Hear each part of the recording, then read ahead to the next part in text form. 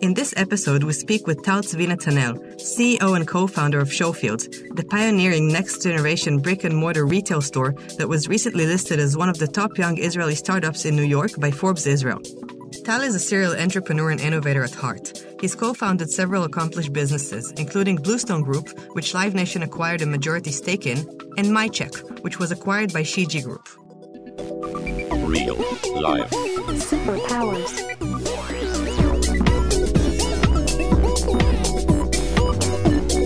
Up in the sky, it's a bird. It's a plane. Gentlemen, we can rebuild him. We have the technology. Real life. Superpowers. Tal, welcome to Real Life Superpowers. Hey, thanks for having me. Yeah, it's an honor and a pleasure.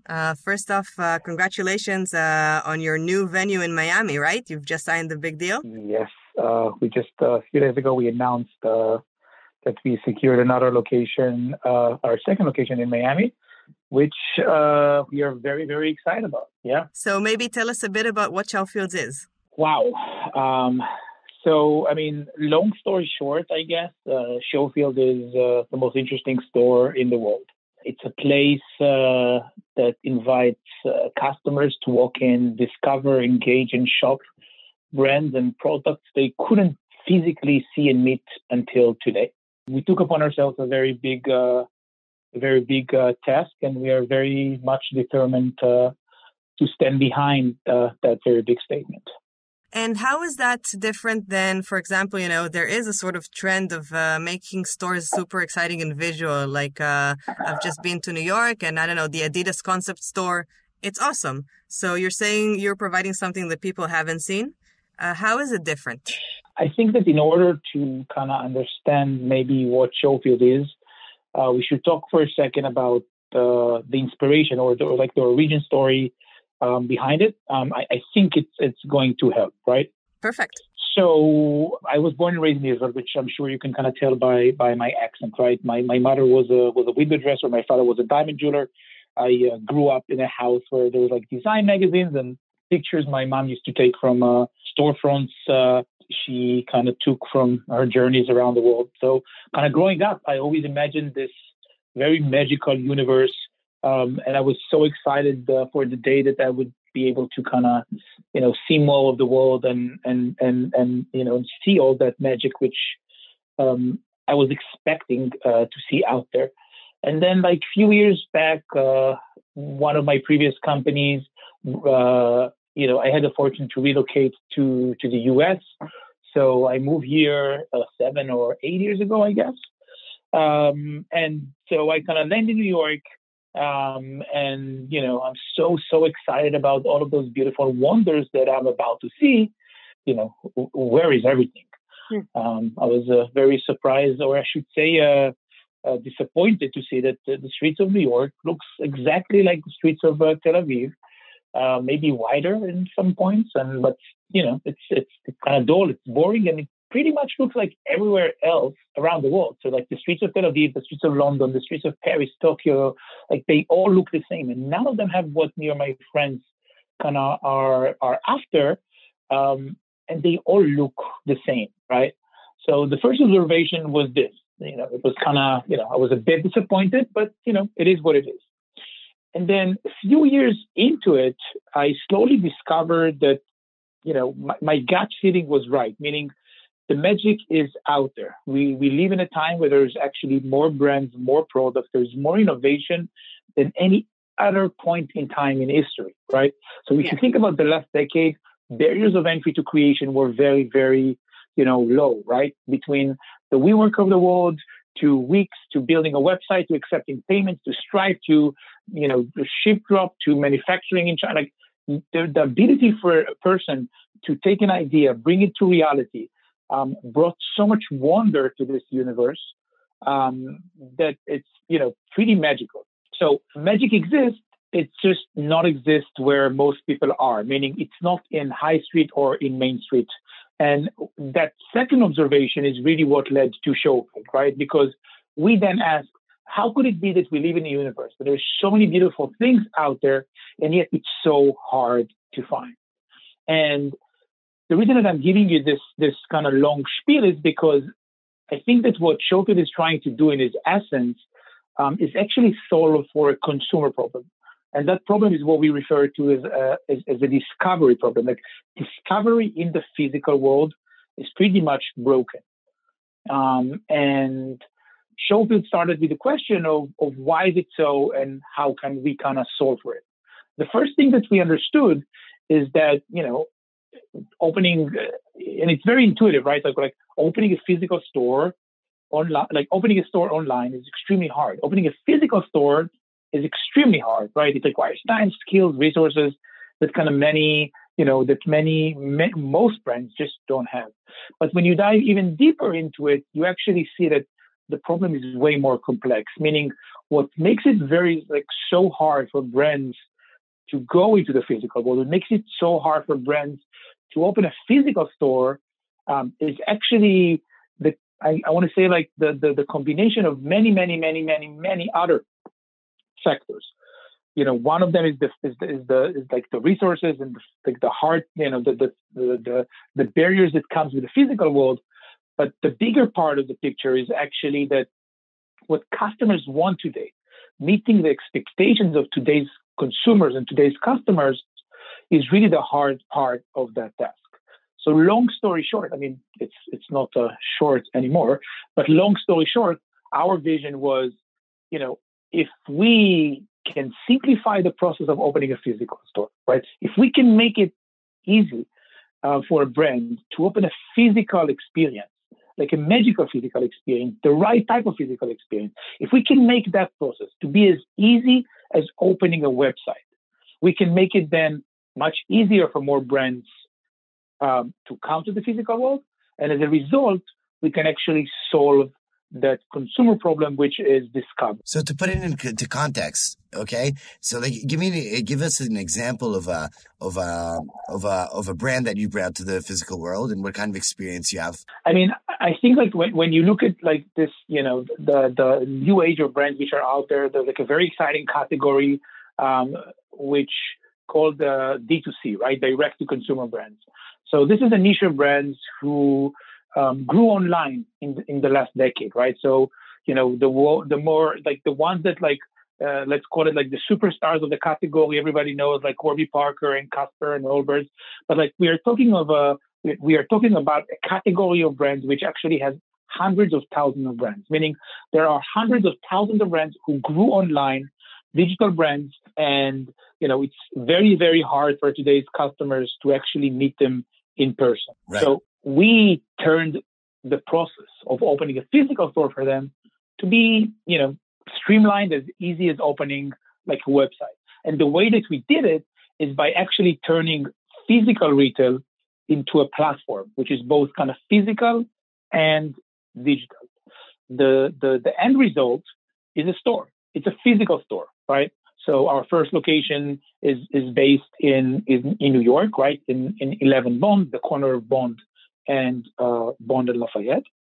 And it's a physical store, 4 floors, 14,000 square foot space where customers can walk in and meet brands and customers in a way that they couldn't until today. A, because they never existed physically, and B, because they are presented in a way which really kind of meets the expectations of today's customer. Like it's done in a very kind of, I want to say, engaging and an immersive way, which customers can really relate to, right? So, examples can be, from Quip toothbrush, which is like the category leader in today's, I want to say, like a dental care, to like brands who literally launched in the store today, to the city of Nashville, who opened the physical space. Like when you think about physical retail served to you as a service or as a platform, then there's actually no limit to the amount of brands who it's kind of relevant, I guess, for. Do you feel that there's a change of incentive, like an online store that's accessible globally? What's their incentive to opening up a physical shop? Yeah. So the biggest desire of a brand, the way that we perceive it, is the ability to tell their story. And I think that as time goes by, customers are probably like even today more than any other time before, are very curious and are very eager to learn those stories and to get to know brands, right? So if you think about it that way, right, brands are basically an extension of our personality, right? And we want to get to know those brands and we want to understand where they come from. We want to understand what they stand for. Telling that story is a very, very, very complex task. It is correct that, 5 or 10 years ago, being able to get in front of you online was something which was relatively doable. The thing is that in the last decade, the ability to get in front of you is actually becoming harder and harder. And today I want to say on border of almost like impossible, meaning what's called like when you look at CAC meaning customer acquisition cost, right? What it costs to get in front of a person today online, it's actually 4x what it used to be 5 years ago, right? Thing is that like all brands eventually want to be in front of customers. They all want to tell their story. The question is how to do so. So, traditionally brands grew physically, right? And then online was a second layer. And then in the last decade, we have actually brands who grew online. So all brands want to meet customers and they want to better engage and, kind of create this relationship. The thing is that like all brands just need more channels, more effective channels to tell their story and get in front of customers. So I don't necessarily think that it's only about like an online brand needs a physical location as much as like all brands need a better way to tell their story, right? Today, we actually work with brands which fall into 4 categories, right? We have brands who just launched, which are emerging brands. We have brands who are like, VC-backed category leader, billion-dollar companies who are just looking for another acquisition channel, another place to intersect with customers. We have brands which are platforms, right? Like Amazon Music is one of our brands in the store today. We had the city of Nashville a few months ago staying in the space, inviting people to kind of get to know Nashville. And we had Shopify, the platform itself, taking half a floor and allowing like there's different type of motivations for different types of brands. And they all have the same kind of, the same need. And that's how to better tell their story, how to better, how to get in front of customers in a more meaningful way. And I just think that physical is just a very good channel to do so. But like the World Wide Web is pretty much open to the universe. And then to discover a brand in SHOWFIELDS, a person has to be walking down Bond Street. So how do you overcome that? Isn't the combination like the magic sauce here? Yeah. So let's go back to the beginning of the internet for a second, okay? So like 15 years ago, 15 years ago, the web is this thing. Brands understand that they need to get on board and they're just not sure what, right? So they're facing with a decision, should we just, kind of build a website? Which back then, by the way, was hundreds of thousands of dollars or like could have been like $1 million to open a website. Should we take an agency? Should we build a team in-house? Or, what it is that we need to do. They all know that they need to get on board. And then eventually, like what we see is that there's like this new rise of categories like Wix, like Squarespace, like GoDaddy, who basically just made the process very easy and enabled brands to do so. And then the years goes by, and then all of those brands who traditionally just had a website, which was more of a storytelling medium, right? You remember the first website, just like get to know us and nothing else. All of those brands understood, oh, wait, this customer actually has a buying power. They actually want to transact. And then again, they were facing with the decision, should we, build a team in-house? Should we add e-commerce? Should we, take an agency and build like this e-commerce platform within our website? And then again, by the way, the trend that we see is that like we had a company like Magento, like Shopify, like WooCommerce, who came into the world and just made this process very, very relatively easy for brands to get on board and allowing them to focus on what it is that we do. We believe that we are in the exact same point in time, just when it comes to physical, meaning all brands, they understand that they need to have a physical touch point. They need a physical touch point, not instead of their online, but as another mean of communication with the customer. It's another way to get in front of the customer. The problem that doing so, as I said, is extremely hard. ShowFields today has one store. In a few months, we're going to have 2 stores. But the point is that like in 5 years from now, you're going to have a ShowFields in every tier 1 city around the world. Oh, is the model that a brand that is in one location going to be in all locations? So the ability, if you want to jump to the future for a second, right? The ability is like the goal is for a brand to have the ability to go into the ShowFields platform and basically deploy physical presence worldwide in the same ease they open a website. So you can come to ShowFields and say, I want to have 20 stores tomorrow, like in a month from now in Tokyo. I want to have a store in Paris. I want to have a store in Milan. I want to have a store in LA and I have a store in Tel Aviv. To see how that store performs in those markets for a few months, then to choose what markets they want to focus on and have a physical presence, permanent, either in ShowFields or with our own store using our tools or even without our tools. It doesn't matter. The ability to think about physical in the same way you think about digital is really kind of what I think interesting here. And yes, ShowFields has one store, and when you walk in that store from a consumer perspective, you just walk in, you say, "Oh my God, beautiful." I mean, I hope that's kind of what people say, but like for a customer perspective, it's just a very interesting store. But like our plan here is, really kind of thinking about retail as a platform and making it more accessible every day for more brands and more customers. And how did you decide, like, to extrapolate that to Miami? Like, why Miami? Like, our mission as a company is to create a better way for customers and for brands to engage. And in order to do so, we need to be in a place where customers are and in a place where brands kind of want to be, right? Mm-hmm. So we looked into a few markets, from LA to Chicago. We looked at Boston. We looked at Texas. We looked at, the tier 1 cities in the US.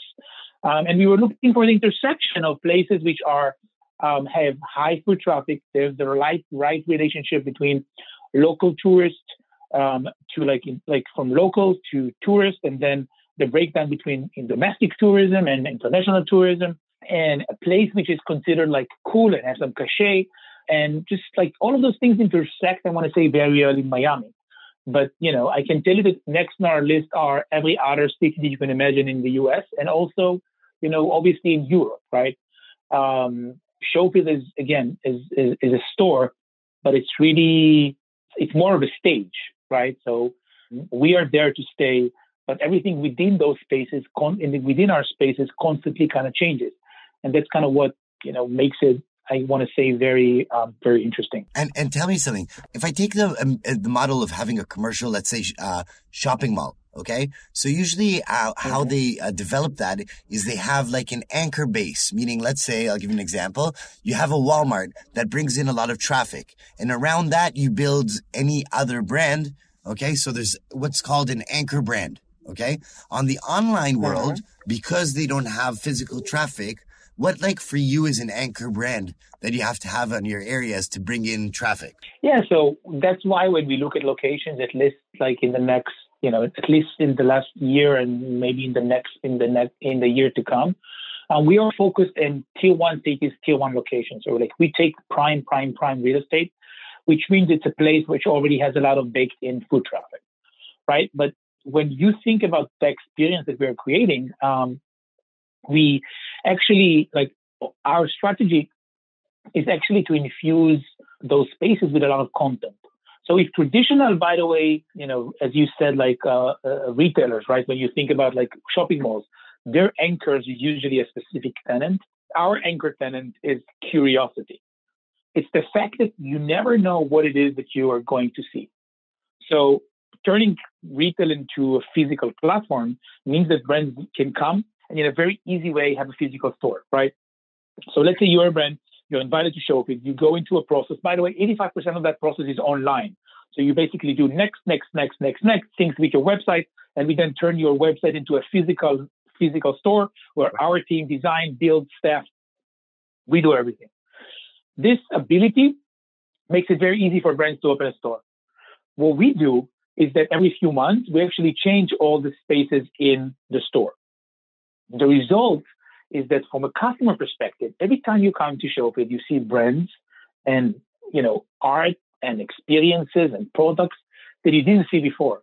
So the reason that people today come into the store and that every week, every month, we see more people and more returning customers, and most people who come in eventually tell their friends, oh my God, you have to check that place, is because they've seen, like, they are able to access beautiful things that they drive value to them, things that they couldn't see, things that get them excited. And that's kind of our anchor. And, I think that's, by the way, like one of many other things that traditional retail kind of looks like, and we really try to rethink. So anchor tenant is one of them, but like the list goes on and on and on and on.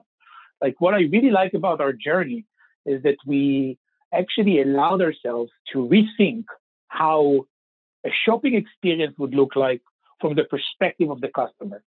Where traditional retailer, when traditional multi-brand environment, when traditional shopping malls, shopping centers are pretty much running all in the same way, which is there is the landlord model. There is a landlord who is making money from brands and their sales and their ability to make revenue in those places, which kind of force them to say, what are the brands that for sure are going to sell? What are the brands that want to drive the highest amount of revenue for us? We had the ability to ask, how can we create a model where customers would always be happy? How can we serve customers' brands in a better way? How can we make it easier to shop? How can we make it more interesting? How can we make retail about them and about the brands and not about us, which is the hosting brand?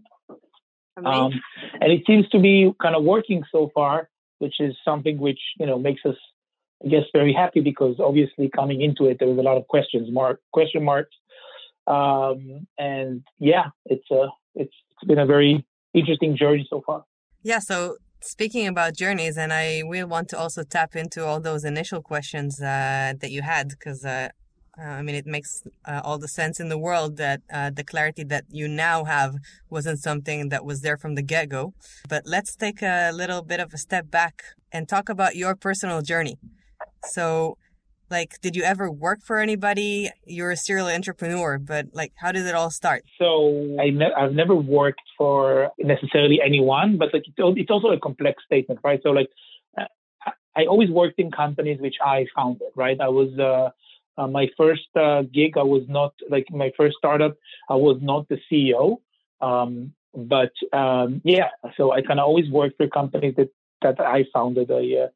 I don't like this word, serial and not entrepreneur. I think that in my head, it sounds like something more like a serial killer than anything else. I look at as myself, at least, more like, it's not a common word to use today, but more as an inventor than anything else, right? But yeah, from, since I was kind of a child, I guess, till my first company, which I founded when I was 21, first year of college. There were all companies that I was one of the co-founders of. And yeah, it was always a crazy, crazy journey. What did you study in college? So I studied in the IDC, in the international program, or Fairwork International School. And this was, I guess, this led to the first startup I've, it started as this social media site that was supposed to connect between, tourists coming to Israel. It was called the Israeli Connection. And then it turned into this site about helping people together better know kind of Israel. We started doing events. And then eventually we opened an event production company, which, by the way, with the years became one of the biggest event production companies in Israel. This is Bluestone? Yes. So Bluestone is that company. I was in charge of the creative in the first years of the company. This was a very kind of fun journey. And, when I'm thinking today about what tools do I have in order to dare to try and build the most interesting store in the world, I actually think that, physical events, physical event productions, is a very big part of it, right? And this was a very interesting part of the journey. Yeah, during those years to follow, I also co-founded another company called MyCheck. This is where we met many parts. Correct. You're allowed to get. You're allowed to say that we made the advertisement where I played in an advertisement of his. Yeah. So like we've launched a company called MyCheck, which does mobile payment. We started as a consumer app. So basically, a customer can go into a bar, a restaurant, see the check running on their phone, and kind of check out like they own the place. Our motto back then was kind of, our tagline was check out like a rock star. We did a series of fun like commercials, and then Itaz was actually the star of those. Until I said no ads for the negotiations, and then you took like someone called Bar Rafaeli, which was like someone a lot smaller. I mean, so like Manipaz was the first star, and he was kind of the main. He was the rock star in our first ads, and then after Manipaz, we said who can top that, because it's really hard, because he's really good. And then we decided to basically go with Bar Rafaeli, which was the second best thing after him. Bar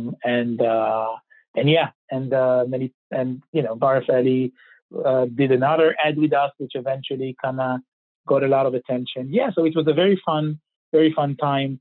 Also, like a lot of lessons from that part of the journey, right? We started as a consumer app.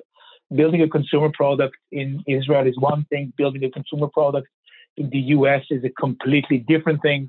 So there's a lot of good learning there. I have to say something. Like, something's really interesting in the story. You're going through it really fast, but there's two things that I noticed. Like, now that you said it, like we know before, but there's something that you said that goes like you just see it's reoccurring. So there's two things. You said you don't like the serial entrepreneur, which I understand why not, because something's really interesting is that in your whole story, I find you pivoting a lot, meaning you're taking momentum from one thing and then pivoting to another product and another product, another product. So it starts from one adventure and it just materializes into other things while you're doing it, right? So I feel like that's something that you've done a few times, like till Bluestone, like there was a few pivots on the way. And even when we were talking about MyCheck, like, the other thing is that all of the things that you did in your life, they're also physical and also online. Like, you were never just the online or offline person, right? Am I correct? Correct. When you look at the nature of starting a business, right? So businesses always start, or products, right? It's not business. Like a business is a way to monetize from a product, and a product is always an answer to a question, or should I say a solution to a problem. So when we started my first, the first startup, which eventually the problem was, how can we create a better way for, for customers, like for tourists coming to Israel to event. And then we saw, so this was the pain point, right? And then we saw that, producing those events in a certain way, in a certain standard, was where we actually see a lot of traction and where we can bring the highest value. So then we knew what it is that we need to do. And from that point in time, the company kind of grew. It just became bigger and bigger and bigger and better at what it is that it does, right? So this is kind of chapter one, and this is the event. And then you look at chapter two, which is mobile payments, right? MyCheck. MyCheck started with a problem. The problem was that consumer paying experience is broken. It doesn't make sense that you stand in a restaurant, you wait, it's annoying, it's awkward, there's a lot of social awkwardness when you want to, pay the check in a restaurant, you pay for this, you pay for that, like there's a lot of pain points. So again, we started with a consumer problem. The problem was that this process is not effective, it can do better, and by doing so, the restaurant, the hospitality venue, and the customer would win. We started with a consumer app, but we then understood that in order to have our solution serve more and more and more customers in a better way, we actually need to pivot to a B2B model, meaning instead of saying it's about us, instead of creating a consumer app called MyCheck and thinking the whole world is going to use MyCheck, we said, you know what? There's so many beautiful brands out there, right? Let's just give them the tools. So instead of creating a MyCheck app, let's give mobile payment abilities to WeWork, which was one of our first customers. Let's power the Cheesecake Factory and give them the tools, right? So, while there's pivots, because there always are, I think it always started with a consumer problem that we are trying to solve. And I think that the journey that, and you know that as an entrepreneur as well, right? That it always starts with the pain point. The question is like, where is the right, what is the best angle or what is the best way to solve for it?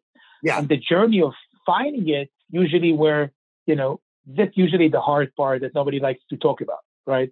Because it's rarely what you think it's going to be. And that's exactly what I think I'm hearing from you, because I think that what you're describing, those pivots, correct me if I'm wrong, but didn't they always happen at an intersection where there was a problem in the business? Because, pivots don't just happen when everything goes fine. And then, an entrepreneur has a choice to make. It's either let's just stop and give up, or let's reimagine and reinvent ourselves. And it sounds like you were always able to take a step back, reinvent yourself, and then get back to the court. Am I right? I mean, yes and no. I mean, I wish things were so simple. But the reality of a founder is that things are way, way, way, way more complex, right? It's not that like you are on your journey and then you see a red light. So now there is a problem, and now we need to go into a room and find a solution, and then we pivot. It doesn't work that way, because the reality is that the day-to-day of any startup is it's hard. And like the day-to-day, like I always think, every time I interview a new team member, or every time I kind of talk in front of a group about startups, I always describe that startup is like being on a roller coaster, right? You're up, you're down. Most of the time you want to vomit, right? But the point is that if you don't feel that way, it only means that you're not moving fast enough, or that you're not moving at all. So that's kind of the day-to-day situation. So my point is that like when you are starting a business, it constantly feels that way. So it's not necessarily that oh my God, now there's a problem, we need to solve for it. I think that it's more about constantly trying to feel where you drive more value, and not necessarily the skies are falling, let's solve a solution. Like, it's not that the business model that we had, like in the first company, like, okay, it's broken, let's get into a room, let's start doing events. We did few things, and then we saw this part works the best, let's focus on that. And when you look at the core of MyCheck has a very unique technology that allows point of sale, that allows mobile payment using point of sale integration. This is the core. The question that our mission was to bring that solution to as many people as possible. What we asked ourselves, what is the most, effective way to do so? And eventually we decided to go on B2B, but it's not because one day, it was like, okay, X, this doesn't work, let's do this now. And by the way, I'm not saying it because I think that we did something good. I'm saying it because I wish that this is how it was. But the reality is that most of the time you don't have such a clear answer. And it's really about trusting your gut feeling, kind of, and trying to work in a very methodological way, building a thesis, deploying like this experiment, building a feedback loop to see what works, what doesn't, and then just trying to double down on what it is that works more. It's rarely like, okay, this doesn't work, next. So yes, to your question, I think there's a lot of pivots, but I feel like pivot, again, for me is something which comes with a negative, right? Where in reality, I think that everything that we do is about transformation and it's about growth. The question is, where do you want to grow? Yeah, where the compass is now pointing. And exactly. It seems like since you're 21, you have a constant feeling of nausea in your stomach. Is that something that gets easier? Well, no, I wish it was. So it's it's yes or no, right? So because it's all, there's another layer to it, and it's the levels of intensity, right? So the feeling is the exact same feeling. It's ups and downs, and your stomach is with a very weird feeling. But if you take the ups and downs that I had in my first business, compared to the ups and downs of a company who raised $6 million, to a company who raised $20 million, to a company who needs to have physical locations, so it's from going to a basic Luna Park type of roller coaster, maybe today I'm just in a sixth type of a roller coaster, right? So yes, you develop a stomach to a certain type of a feeling, but also the levels goes up, and now there's loops and there's twists, and it's the roller coaster goes into water, right?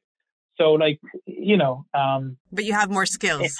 you have more skills, but the minute you have more skills, like you want to go next and just build a bigger roller coaster. Right. There you go. That's the question, Tal. Let's try to speak here as straightforward as possible. Okay, this is my theory. A lot of people who are entrepreneurs, they want to, like, it's not that you can not stop vomiting or getting to higher peaks. It's something in you saying, okay, I can build this roller coaster higher. I can twist it more. Let's see if this velocity works. Like, are you putting yourself in uncomfortable modes to get the best out of yourself? Or is it actually the business just pulling you there? Yeah. I think that like as an entrepreneur and as human, we always kind of want to grow, right? And I think that growth can only happen in the end of your comfort zone. And like, even though what I'm saying sounds like spiritual, it's actually the same as your business. So when you are a company in a growth stage, then you constantly need to try to push past the point of where you're doing well right now. So your business, there's things which are working for you and they're great. But whatever it is so now it's great. So now like pressure level is a bit lower. But now that you see what it is that is great, now you say, okay, I want to double down on it. Right. And then again, it becomes harder. And then you need to grow, you need to hire, you need more people, you need a different set of skills. The nature of growth is always in the end of your comfort zone. And same goes to that feeling, the metaphor we were talking about when it comes to like a roller coaster, right? I don't think it's like a conscious decision as much as like people who put themselves in those situations just feel like it's like the reason that they began with like this business is because like the compass pointed in a certain way, and they have this vision to solve this very big problem, just in a very bigger scale. And it's kind of getting there requires that constant, increasing in the levels of everything that you do, and as a result, that feeling, I guess. I love it that you're using the word need and not want, because you want to grow, but you need to grow. You know what I mean? Like I'm not saying this in actually a bad way, because I think this is like a winner state of mind. Okay. This is like the people you want to work with. They always need to get to the next level. Like, I'm not sure, I don't know, but I'm not sure you needed to each time challenge the next step. Like you maybe wanted it. You know what I mean? Yeah. I mean, let me give you like another, we are very metaphorical today. So let me give you a small metaphor, right? So when you're going to the gym and you want to build a muscle in your hand, right? Then you basically take a weight and you start doing 10, right? And then after a month, 10 is already, so in the beginning, it's very painful, right? Your muscle kind of shrinks and then like you feel this pain. And then after doing it 1 week, 2 weeks, 3 weeks, suddenly when you do it, you don't feel that pain anymore. So you now need to either do more or just increase the weight. So muscle always is built from restriction, like always built from you applying more resistance to that part. So I'm not saying that a founder is necessarily after pain, but a founder is after building the biggest muscle possible. But in that case, the muscle is the business. So if your goal is to grow the business, because by growing the business, it means that your solution can actually serve more people and more customers. And as a result, kind of, do better, then you want to build a bigger business. And as a result, you constantly need to build that muscle. Like a funny kind of quote that I really like. Someone once asked Muhammad Ali, how many push-ups does he do? And he said, I'm doing 10 after I cannot do any more. Meaning I never count them. But the minute I feel I cannot do any more, I'm doing 10 more. And I think that that's the state of mind of an entrepreneur, of any business with a mission to grow. I agree so much. Like, I practice martial arts, and I can add to what you're saying that you practice and sort of your brain and your body is making connections and you're learning. And through the practice, you're improving. And then what used to be impossible becomes just, setting the stage for the next level. So, with respect to entrepreneurship, I feel like every experience that you gain, your brain is making all these connections. And now you're at a level where you're ready for the next steps because your previous experience is preparing you for what's next. And you're now ready to do bigger things. 100%. Like I'm looking at like the last part of the journey.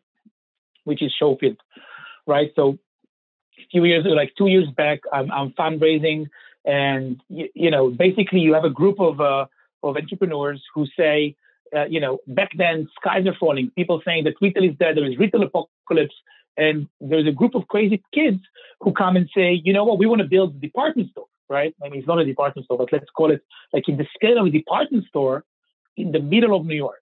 Group of kids who never had retail, and it sounds a bit crazy, right? Like, why? Like, why building a store? Why retail? Like, everybody's running away, you're running into the fire. And like, what makes you feel that you can do that? And a very big, I want to say a motif that like our team has, and it's a very big part of our day to day, kind of tapping into what it is that you just say, is actually making the impossible possible. And I think that, the part that I like the most, what drives me as an entrepreneur, is really that part and nothing else. The part of creation, the part of making something that is impossible today possible. But because by doing so, like, you can actually unlock a lot of opportunities for many people who until today didn't think it is. And I think that as a result, there is a lot of value that is always kind of being driven, right? So in the beginning, it was like, can you build a store? Like, why would you build a place that, people would want to come into? Why would you want to build a place that people would come and say, it's so nice and they would want to take pictures? So today, after we had hundreds of thousands of people in the space, after we had millions of impressions, after we had such a very, like, knock on wood, great success there, people are like, okay, but why do you think you can open 2 of those? And then why do you think you can open 20 of those? So it's always about kind of what is next and what's impossible right now. And that's, like, at least for me, like the favorite part. So, going back to our roller coaster, building one store today doesn't give me, nausea, right? But like maybe building 5 does. And after 5, it's building 20. And then after it can be something else, right? But I think that, like, as humans, life is really about kind of transforming and growing. And that's kind of what's so interesting about our journey here. Tell me something. Right now, you started off as a business that's running towards the fire, meaning everybody was trying to get away from retail. You were looking to get in. Now, I'm wondering, for all these entrepreneurs that are listening, what would be your advice to people who have great ideas, but they're against trends? Okay? So you're trying to pitch something where the statement of an investor would say, listen, retail's down. Like, why do you think this is a good time to do it? So when you have that kind of a challenge, what would you say entrepreneurs should think of or get ready for when they meet investors? I guess, like, my answer, like, it's twofold, right? First of all, the fact that no one is going there doesn't mean that you need to go, right? But the reality is that when no one else is there, there is an opportunity, right? But it doesn't mean that if no one is going into some direction and there is a fire there, it doesn't mean that you need to run in. But statistically, going to places where no one is or against trend actually, would have a lot of benefits. The good thing is that if you are successful, then, like, you are first mover and you kind of, there's a lot of benefits to it. I think that we ran into a fire because we didn't see a fire. And I think that that's my message here, right? Right. People said that retail is dying and they ran away. We actually think that there wasn't, like, the problem was not retail. The problem was that what customers are looking for doesn't really exist. Mm-hmm. And in that universe, what people think is apocalypse and is bad, for us was actually an opportunity. So if you think about our strategy, we thought that the customer experience is broken, meaning customers today have different expectations from everything, from shopping, from discovery, from engaging, from talking. Like, there is a different expectation, and it's very hard to meet that expectation. There is a different product which is needed when it comes to physical shopping. And we thought that we know how to solve for it and how to give a solution that they would want. That was our thesis. And then in that universe, we need a physical space. Then for us, the fact that the skies were falling was actually good. It became an opportunity because we were able to secure, like, a building in Soho, which, like, I don't know if, like, 3 years ago we could have, Like, who would have speaking to us, right? Like, it's a building that H&M or Zara would go after. And suddenly a group of like young entrepreneurs actually are able to secure that building in a price and in a deal that like historically was never done before. So like skies are falling for some people, but for us, it was like the best thing that could have happened. Right.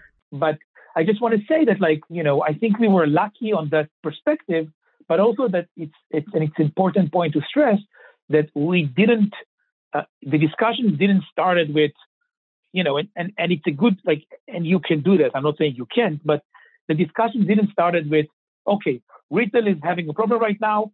Like, what can we do about it? Right. The discussion started with, we actually think that there's a consumer problem. How can we solve for it? And then it went through physical, it went through kind of physical retail. The only thing I will say is that it requires a very strong stomach to go on that path. Fundraising, every time you invent a new product or a new category, it's hard because, people like to put things in boxes.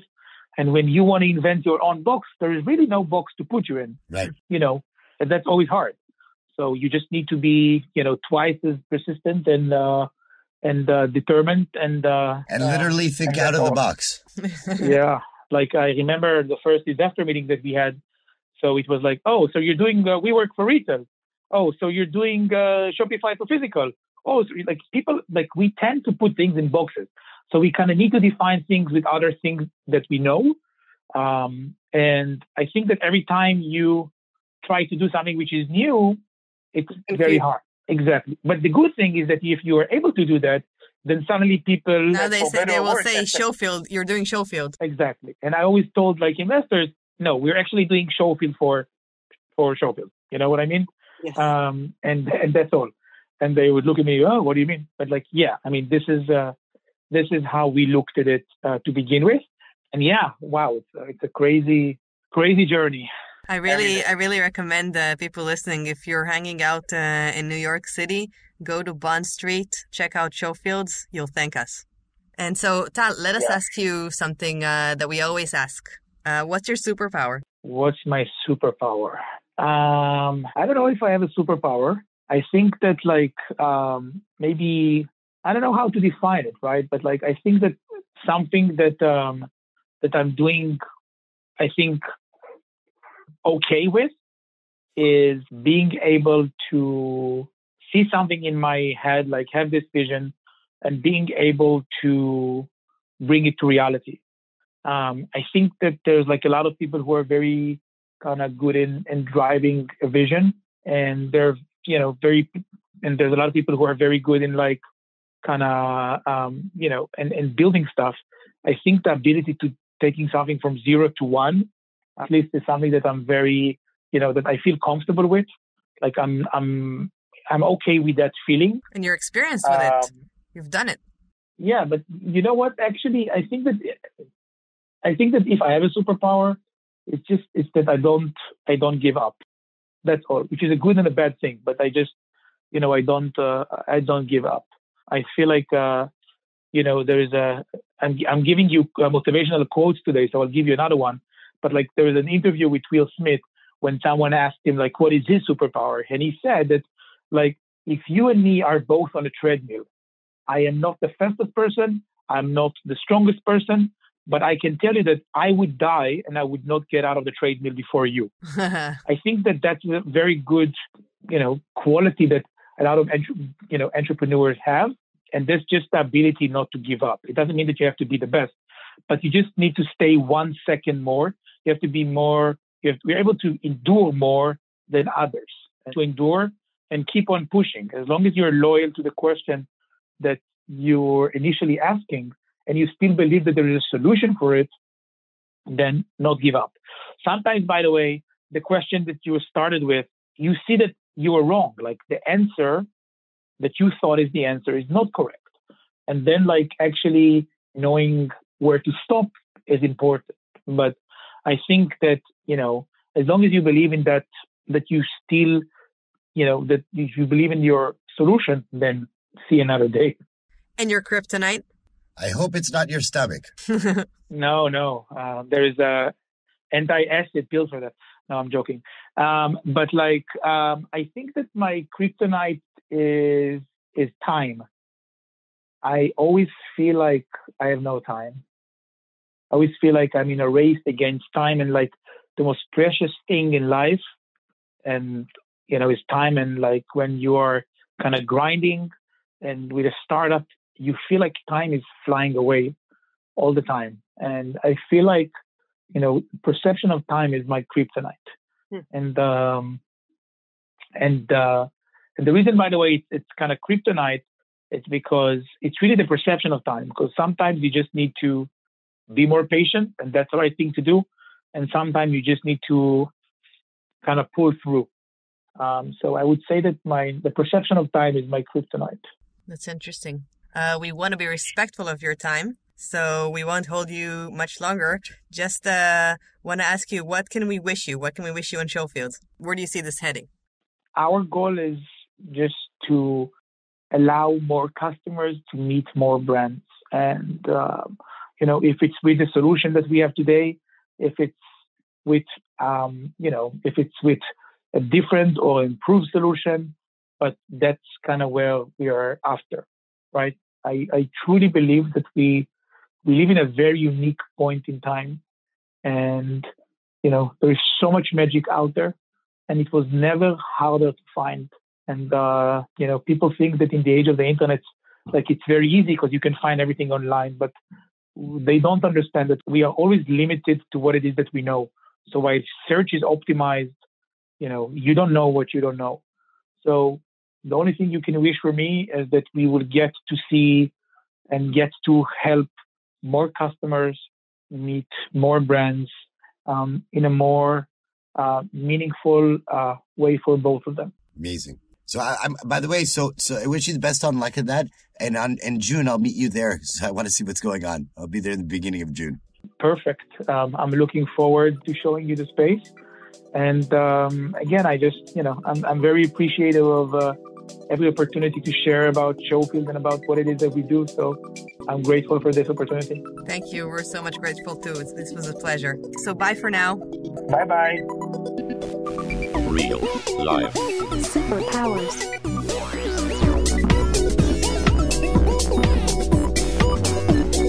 Up in the sky, it's a bird. It's a plane! Gentlemen, we can rebuild him. We have the technology. Real life. Superpowers.